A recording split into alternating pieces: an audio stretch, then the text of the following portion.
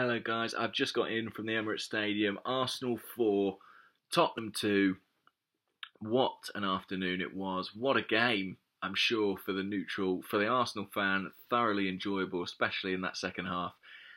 And what a massive win it is for the team, for the club, for Unai Emery.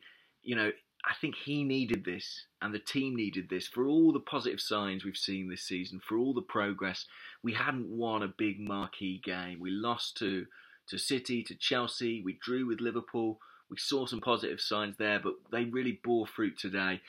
A massive win over Spurs, and probably one of the most enjoyable Emirates Stadium's afternoons I can remember for some time. Genuinely, the atmosphere, the camaraderie among the fans, the relationship with the players, the whole place was buzzing. It was rocking, as Gary Neville said in his commentary. I've just watched some of the highlights back, and I had chills down my spine. Genuinely, when Arsenal got their second, third and fourth goals today, I was sat in the 24th row, block 6, and I ended up about a few rows from the front, from the pitch, because everyone was just bundling into each other, charging down the stairs, climbing over each other.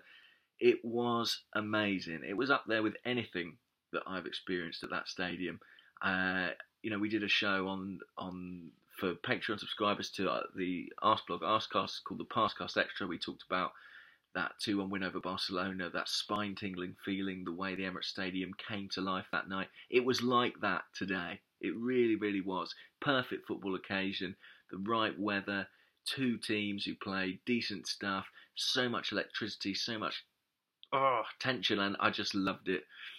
It really is all about Unai Emery for me today. Look, the players were fantastic, the fans created a great atmosphere, but Emery got so much right. I think he got a lot right in the starting 11 that he picked. Look at our first 20 minutes, the way that we came out of the blocks, the way we probably should have been in the clear in that first 20 minutes. But not only that, at half-time, having fallen behind some defensive mistakes and a bit of bad luck with the refereeing, the way he changed it at half-time was just sensational. A double switch at half-time. You won't see that often in the Premier League. Getting Ramsey on, Lacazette on, taking off Mkhitaryan and Iwobi, who I thought had both been decent, changing the shape, going to two up top with Ramsey playing centrally, giving some support to Torreira and Xhaka. It all just worked an absolute treat. Lacazette got his goal. Ramsey was involved heavily in everything we did going forward. I just can't pay enough credit to Emery for the changes that he made. Anyway, where to begin? I mean, let me say, the one thing I'm not really going to talk about in this video is Mesut Ozil. I don't see the point. Maybe he had a back strain, maybe he didn't. Maybe he could have taken part in that victory. Maybe he wouldn't have been able to play with the intensity we played today. It doesn't matter. I want to talk about the players who were available and who did play. It was a brilliant start. We flew out the blocks. I thought Kolasinac and Bellerin were very good going forward. And I thought Iwobi was pretty decent in the first half too. Maybe should have scored, but was involved in most of what we did that was positive. We got a penalty for handball. Aubameyang tucked it away. He's got a fantastic record against Spurs. He did prior to joining us, and he's continuing that since arriving in North London, so that's always going to be a positive. But then we didn't capitalise. We didn't take advantage of our dominance. Bellerin had that effort blocked. Iwobi I mentioned. And we let Spurs back into the game. I think Leno will be disappointed with the fact that Eric Dyer's header beat him at the near post. I think Socrates could maybe be disappointed by giving away the free kick a bit needlessly. But that was a sloppy goal. Son then dived for the penalty, 2-1. Look, Mike Dean clearly didn't want to be overshadowed by the officiating of the Tyson Fury fight. He managed to find a way to make a worse decision. And then we went in behind at half-time, and there was, in the last 20 minutes, we sort of lost what was good about our attacking play. Xhaka was getting squeezed in the middle.